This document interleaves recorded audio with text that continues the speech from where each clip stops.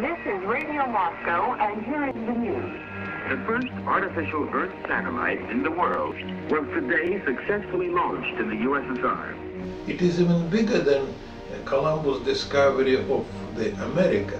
Why and how did the Russians beat us to the draw? Sputnik was a wake-up call for the United States. We had better get on our toes.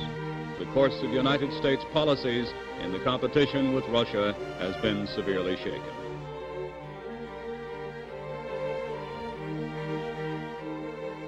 With the conclusion of the Second World War, American spirits were flying high, having just won a decisive victory. The American economy was producing the highest standard of living in the world, and the people were confident that they had the best educated population. However, a new competition based on ideological supremacy was on the horizon, the Cold War between the United States and the Soviet Union. The U.S. strategically placed missile batteries and air bases within range of the USSR, fearing a communist domination of Eurasia.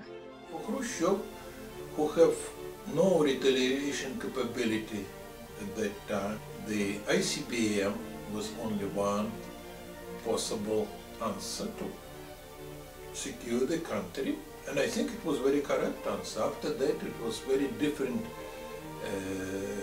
period in the Cold War.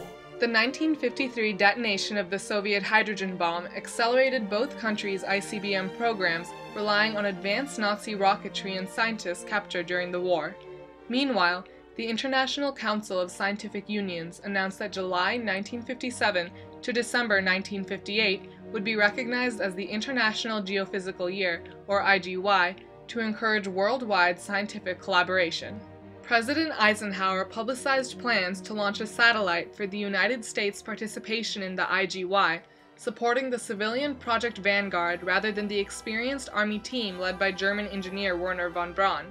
Hearing the United States' plans, Premier Nikita Khrushchev directed lead Soviet engineer Sergei Korolev to modify the R-7 ICBM into a launch vehicle and construct a simple satellite named Sputnik. On October 4, 1957, at 7:28 p.m., the R-7 carrying a shiny 23-inch aluminum sphere lifted off, the first man-made object to breach the confines of our atmosphere.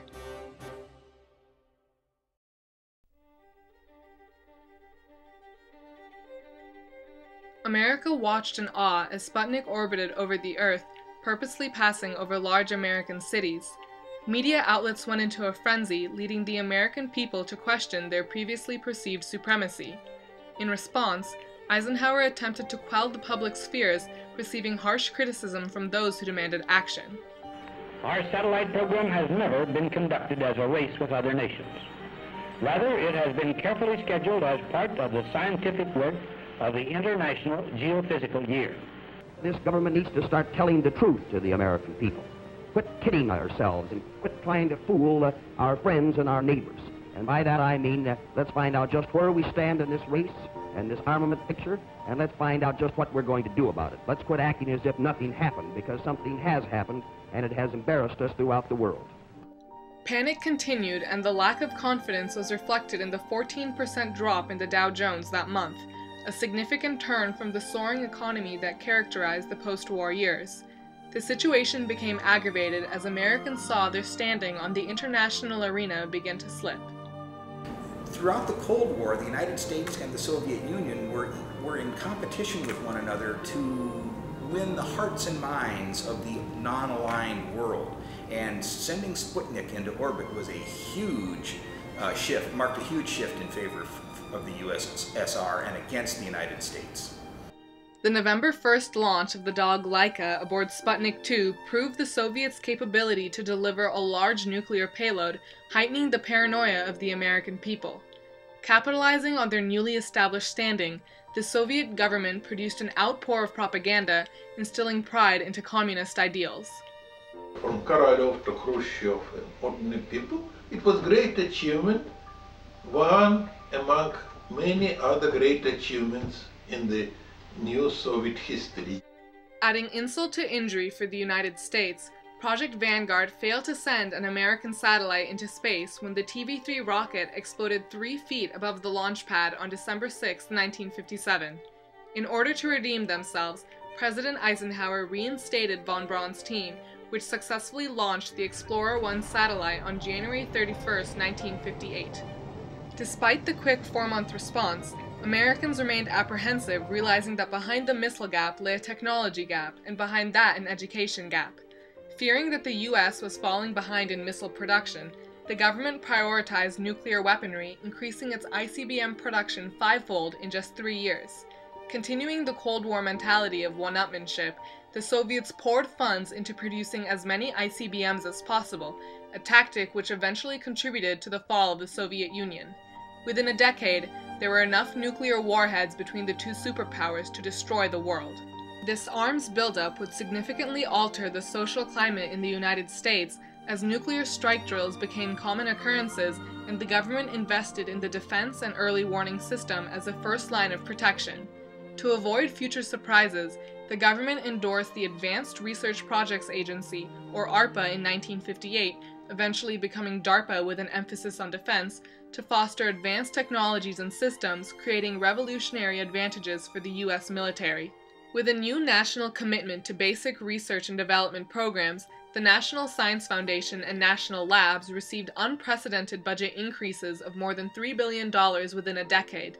This large-scale funding to both defense and civilian research programs propelled the United States into the information age.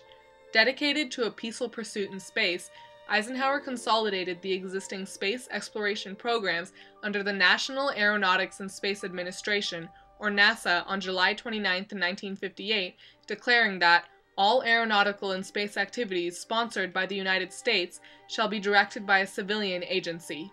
With the launch of Sputnik, America felt the need to close the educational gap with the Soviet Union, a stark contrast to the widely held preconception that the Soviets were a backwards people. Though previously opposed to federal involvement in education, both Republicans and Democrats understood the need for reform and passed the National Defense Education Act on September 2, 1958, forever changing the federal government's role in education. You might say this was the first awakening to what we today call STEM subjects, the trigger for a federal education program, and we had not had many of them previously. The NDEA provided the means for thousands to pursue college degrees, profoundly impacting the educational trajectory of the baby boomer generation.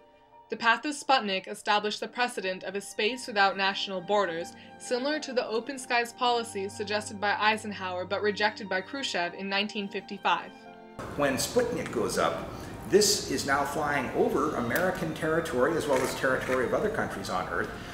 Ike had wanted to propose a follow-on to open skies known as freedom of space. The Russians had just done the job for him. This concept transformed the nature of reconnaissance during the Cold War and has since allowed for 60 countries to put up satellites. Currently, there are over 8,000 satellites in orbit, including communication, weather, geolocation, and espionage orbiters, enabling new innovations like the Global Positioning System, cellular phones, and weather forecasts. Scientists now have the ability to ascertain the water levels in an African basin and determine when and where a hurricane will make landfall. In the final analysis, Sputnik's 3-week journey was more than just an astounding scientific achievement. At the crossroads of the industrial and information revolutions, it changed the direction of the Cold War, opening a new means of competition based on scientific ingenuity rather than military might. The launch forced the American people to reevaluate their previously perceived standing on the world stage and was their first major psychological crisis. In response, the government took action to bridge the apparent gap, funding billions to programs which would ensure America's technological superiority. Across the aisle, politicians came to a consensus, enacting new education policies that marked a significant shift in the role of the federal government in public education. Sputnik set a new precedent regarding the freedom of space, fostering a collaborative spirit and further enabling new technologies and discoveries, many of which are taken for granted today.